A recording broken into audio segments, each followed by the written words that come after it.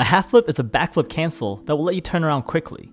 Depending on your momentum, it's usually faster than turning in a big circle to turn around. For example, if a ball is booming over you, to make the save, a half flip can be useful here because it can help you turn around quickly when you're out of position and pushed up too far. To make things easier, you should have either the directional arrow left or arrow right button binded. To perform the half flip, we'll take it step by step. First, you need to do a backflip and hold up. This will look something like this, where you land on the back of your car. Once you can do this consistently, the next step is that when you're in this upside down position, start holding either arrow left or right, and there you go, you've done a half flip. You could also start boosting once your car is in a straightened out position. One other way the half flip is useful is when you're shadowing and you do a backflip challenge. You can cancel this backflip into a half flip to quickly follow up on the ball.